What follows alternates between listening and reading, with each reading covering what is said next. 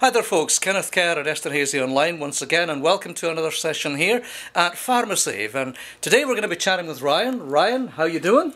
Good as always. Good, you're enjoying the summer? I am. I think we breezed right on by spring, didn't we? I think we did, yeah. I think we did. So, what are you going to be talking to us about today, Ryan? Well, today's topic is going to be pharmacist prescribing, what it means, what it entails, and the kind of the details with it. Okay, well, you know what, since I know so little about it and what it entails, I think instead of asking you questions, I'll just let you just shoot from the hip or whatever and tell us all about it. Yeah, sure. It came about around a year and a half ago.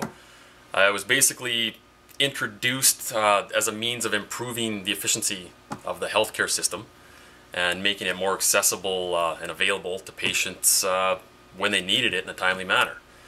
Now, having said that, when word first came out of it, people were coming in, oh great, I'll never have to go see the doctor again. Well, that's not the case. It's only certain circumstances in which we can prescribe, and it's pretty well regulated. When it first came out, it's what they call level 1 prescriptive authority. And it doesn't involve any diagnosis or anything like that. It's for certain circumstances, basically to cover off legal and liability issues, which we faced as pharmacists in circumstances, such as, like the first one is interim supplies. Pretty self-explanatory. Someone's been on a medication for a while, they're going to run out in 2 days. I mean, you know, time flies. All of a sudden, oh, it's the end of the month. They're on a out of repeats, and you can't get in to see the doctor for a week, 2 weeks, or maybe it's an out-of-town doctor or such forth. And then they can come to us, and now we have the ability to prescribe an interim supply to get them through until their next doctor's appointment. And we do that a lot, basically. In the past, you know, it was like, here, we'll loan you some, and, you know, then we'll take it off the next prescription.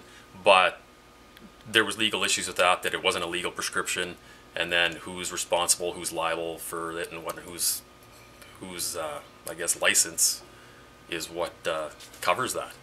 So I'll have a question on that one because it's got me thinking. So yeah. Even if their previous prescription hasn't been, say, through a pharmacy, but it's through another pharmacist, they could still come in for that interim scenario? Well, the thing is the previous prescription has to have been written by a doctor. Okay. So, and then the thing is, too, is we can't continually write an interim supply prescription for the same medication. Right. Once we write it once, that's enough to get a person to the doctor, and then once a new prescription comes through from the physician, then down the road we could do it again. We just can't continually do it because you don't want people to be removed from the healthcare system. So if a person came in, let's say, with a bottle that you know, showed that this was, you know, the last of 3 or whatever, they could still go on that basis for an interim. Absolutely. So, I mean, there's other means from which we do it. There's the new government pharmaceutical information program, which we have to access. We have to develop a prescription online. It's very well regulated. It's well informed, and it's worked great. Similar to that, another prescription would be if someone's unable to access their medication. Say they're visiting family, you know, from BC or wherever, forget their stuff, they come here. I mean, we have to do the process of knowing exactly what they were taking, and we can prescribe an interim amount or not an interim, I guess, because it's inaccessible, to get them through until they can get home and take their medication, which is basically providing a continuation of therapy. I mean, and that's an important thing. A third thing under, I guess, what would be called the level 1 prescriptive authority is emergency supplies. I guess an example would be, say someone's got asthma. They're having an acute asthma attack, wheezing, can't breathe. They don't have a prescription for their inhaler, or the rescue inhaler.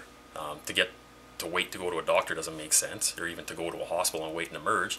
So then we can prescribe what's needed and to get them through until they consult a physician.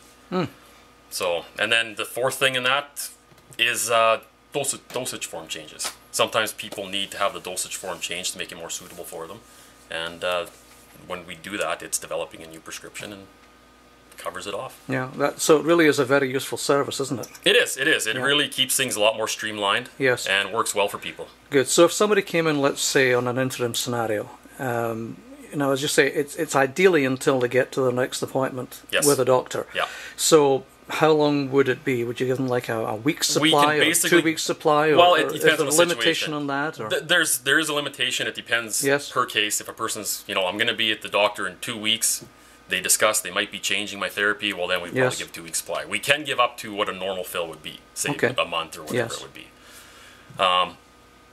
Furthermore to that, I mean, we had to take extra training and whatnot to be granted these privileges to do this. The second phase of the prescribing is what's called minor ailment prescribing. And what that is it involves more of a consultation with the patient, a little more time consuming, a little more in-depth information, because we're getting information from the patient to actually develop or come up with an actual diagnosis for a list of certain conditions for which we can prescribe for.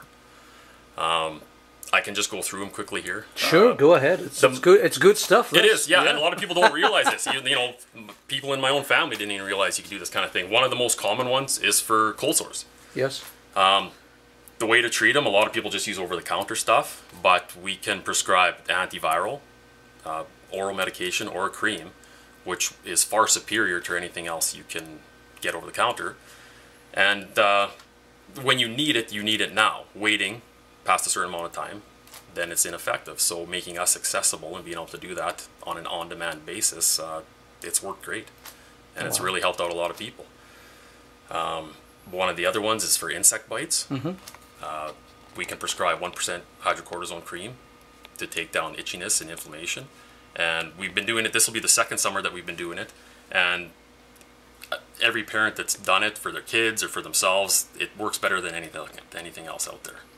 For the itchiness. So again, it really is. It's a tremendous service, isn't it? So, it is. It works really good. Yeah. So if you had somebody that they came in, let's say they've got a regular pharmacy that's outside this area. Yep. And they want a refill, and you can do the refill. But let's say that they go through typically their insurance company through work or something. Would it be good for them to have, say, their card that would show that, or do they just buy it when they come in because it's from a different scenario? It doesn't matter. I mean, if they normally have an insurance card, the insurance companies themselves recognize us as prescribers. We can enter the same information and put it through just like any other normal prescription if it was prescribed from a doctor or whoever. Excellent. Well, I wouldn't be surprised if we get some questions from people from this one. So listen, folks, I'll bring this back around on myself here for a minute.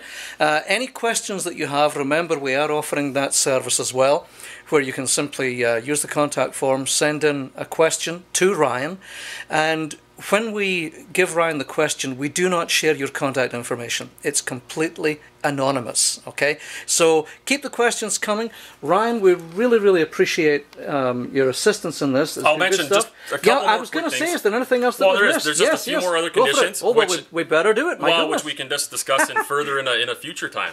Some of the other conditions we can prescribe for would be mild to moderate acne, allergic rhinitis, so for congestion in the nasal due to allergies and whatnot. Diaper dermatitis or diaper rash, oral ulcers known as basically canker sores, which is a pretty effective one as well, and then oral thrush.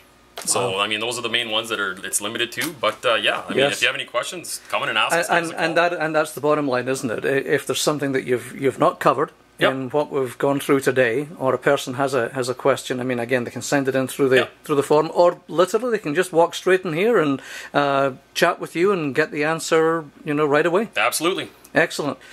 Thank you, sir. We appreciate it. Any idea what you're going to talk about next time? Well, I'll put you on the spot. we're not sure. The options are endless, so we'll see what we come up with. Sounds good. Ryan, thanks again. Anytime. Take care. See ya.